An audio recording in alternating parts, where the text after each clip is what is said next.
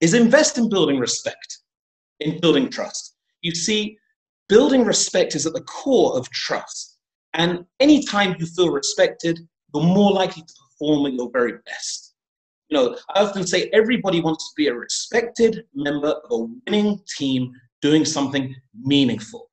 So, you know, from those three things, the first one that comes before everything else is to feel respected. And if you really think about it, you know, when do we feel respected? Well, we tend to feel respect when people listen to us. When people listen to us, take our ideas seriously. They're not just listening to us, you know, with an agenda. They're not just listening to us thinking, how are they going to respond? How are they going to debate?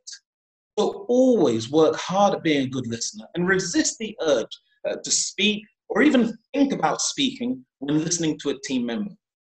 By doing that, by just being a good listener, you're investing in building respect. And that alone makes you a more effective leader. So respect, I think, is vital if you're going to have a high trust organization. Now, investing in and showing respect isn't the same as being nice. Being nice is something completely different.